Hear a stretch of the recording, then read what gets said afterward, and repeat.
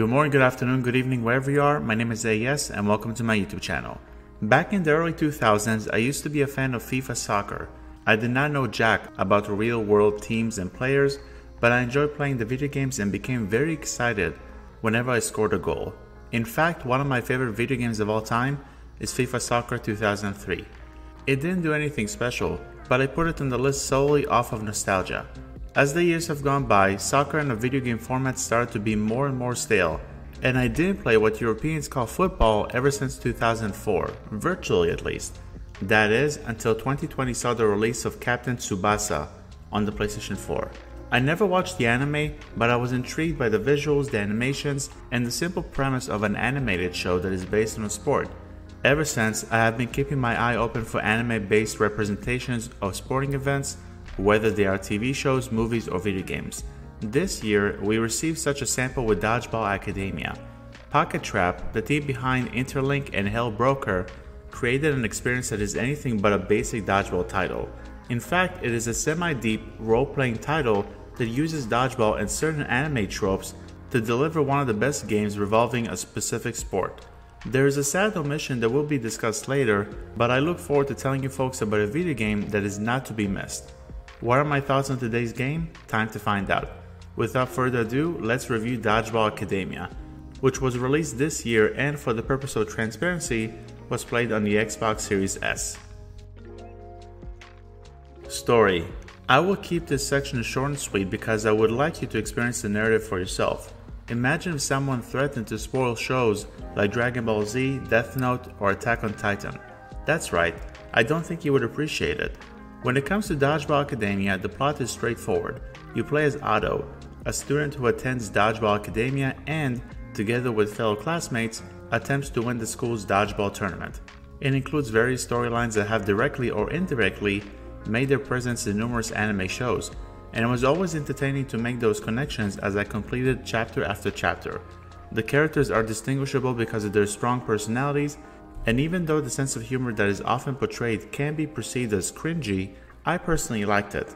Let's put it this way, if you like the story in Pokemon, you will be on board with Dodgeball Academia's story.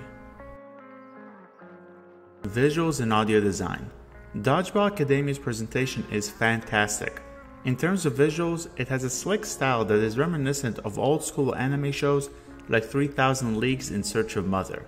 You will see a lot of characters that have identical character models, mainly your foes, but every interesting character and ones that are vital to the told plot is uniquely designed and beautifully animated. The animation is also very good without any noticeable slowdowns. As far as the audio is concerned, it is pretty solid. The sound effects from dodgeball hits and power-ups are nice, and the music illustrates a world that caters to both children and adults. I also chuckled when you go to the infirmary and notice a striking similarity in the tune between Dodgeball Academia and the classic Pokemon games. Check this out.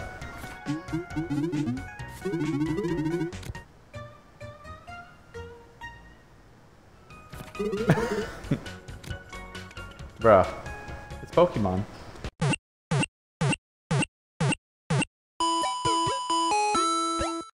Ultimately, I did not have any issues with neither the visuals nor the sound design of today's highlighted video game. Gameplay.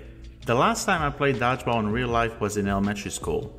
I remember going behind one of the school's buildings with a group of friends during PE and enjoying an intense game of throwing balls at each other.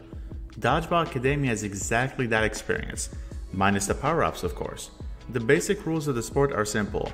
Throw the ball at a player from the other side. If he or she catches it, he or she has an opportunity to knock you out. If he or she does not catch it and the ball touches him or her, then he or she is out. To increase the complexity within the video game, each player has a health bar that slowly goes down after each hit. In addition, each character can perform a power-up and a super move. The various combat options respectfully increases as you increase the roster of playable allies, and it elevates the amount of fun as well.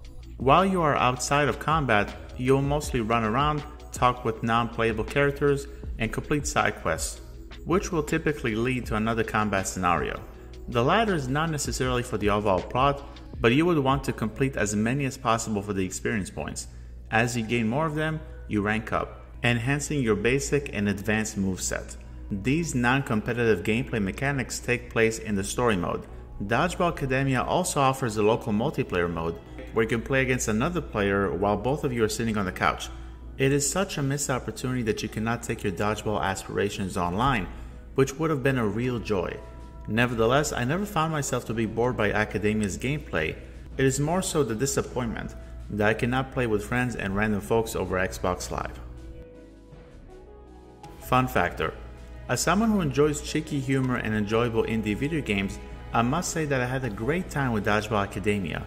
The accessibility options, which will be covered shortly, eliminated any frustration that I would have had otherwise. And the gameplay is cool and flexible, with multiple different playable characters. I wish that the game had online multiplayer, but for now I would just be content with playing by myself or with friends if they come over for a visit. Impressions on Xbox achievements. One of the coolest parts about Dodgeball Academia is how it accommodates to players who want to lay back and enjoy the experience, and also those folks who want a punishing playthrough. It is done thanks to the accessibility settings and, more specifically, the ability to modify the difficulty settings. You can change how much damage you take, as well as how much damage you dish out. As a result, the quest to earn 100% of the achievements is incredibly easy. There are only two types of tasks: story missions that are automatically given towards your run to the end credits, and miscellaneous trophies such as reaching level 50 with a party member and getting an S rank on every challenge. You can certainly acquire the achievements legitimately, but you can always substantially eliminate any challenge with the accessibility options. If you would like to earn 100% of the achievements, it is only a matter of time before you do it. When should you pick it up? If you are a current member of the Game Pass subscription service on Xbox, you can check out Dodgeball Academia for free right now. Otherwise, you will have to pay $25 to own it.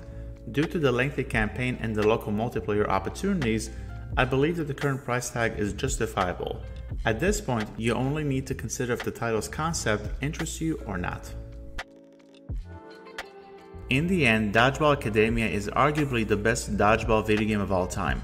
The story and the writing are goofy but enjoyable. The role-playing mechanics, accompanied by the combat system, is intense and rewards strategy. The visuals are incredibly cool. If it implemented an online multiplayer component, I would have easily given it a 10 out of 10. However, the ability to play with other people is held back to solely local sessions.